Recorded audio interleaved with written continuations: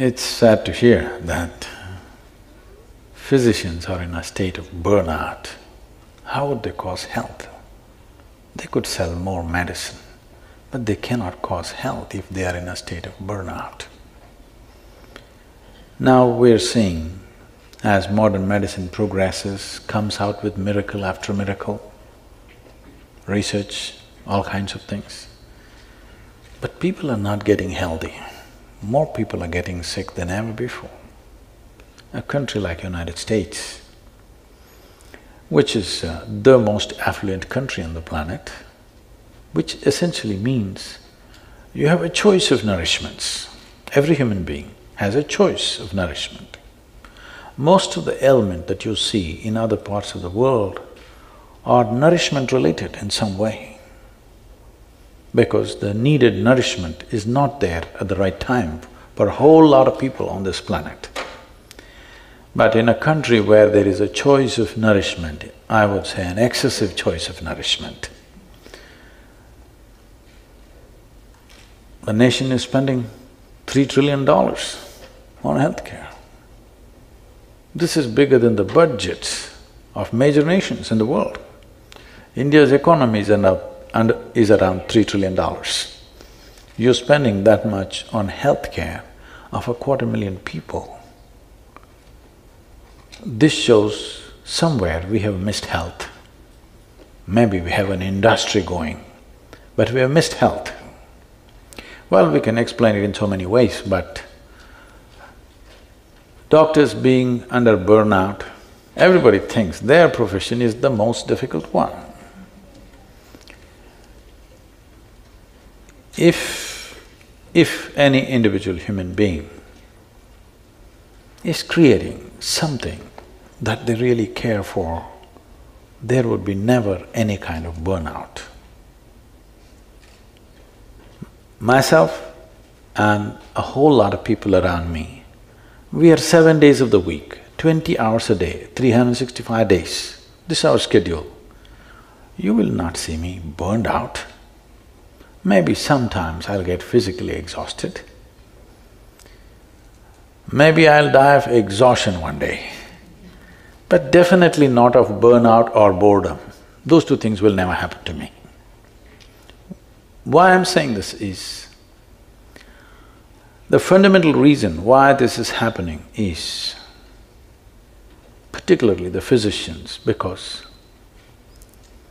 there are various kinds of professions.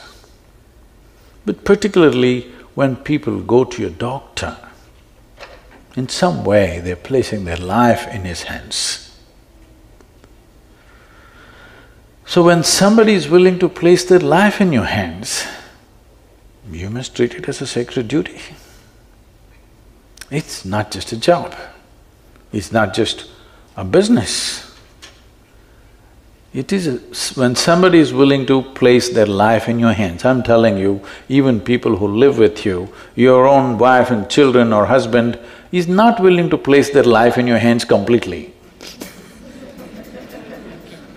But somebody, an unknown person comes and places his life in your hands, I think it's the greatest privilege that somebody trusts you at that level, that they're willing to trust you with life.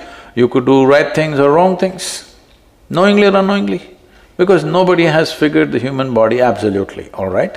We know it to some extent. So you may do any number of wrong things, but they place their life into your hands. I think traditionally it was said like this in India.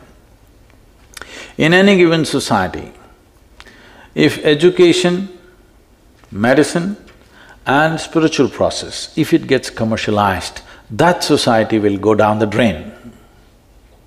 I think we are doing this to the entire modern world. All three are becoming commercialized. There is nothing wrong with commerce. Commerce is a transaction of give and take. You give me this, I'll give you that. But there are some things which cannot be handled as just give and take. If you bring this aspect of transaction into spiritual process, into education and into medicine, then it turns ugly and that ugliness will definitely burn you out one way or the other. Above all, what people are experiencing is burnout is, first of all, they're doing something that they don't care for. If they were genuinely doing something that they truly care for, there would be no burnout. The more opportunity you get to do it, the better it would be, isn't it? Everything is towards a certain end. The joy of doing what you're doing is not there in one's life. This is not just for any one profession, it's for all professions, but particularly in a profession like this, where it's a question of life and death for somebody else. When it's a question of life and death for the person who is sitting in front of you, it can't be a transaction for you. Well, there is a business end to everything, because to make anything sustainable, there has to be a business end to it. We are not against the business end of it, but within yourself, if you don't do it as a great offering to the person who is sitting in front of you, of course they will pay their fee, but within yourself, if you're not like this, definitely you will burn out doing this kind of work. Otherwise, every day, if you helped a person, if in some way you made somebody's life… their life better, by the end of the day, should you be ballooned into a joyful state or should be in a state of burnout at the end of the day?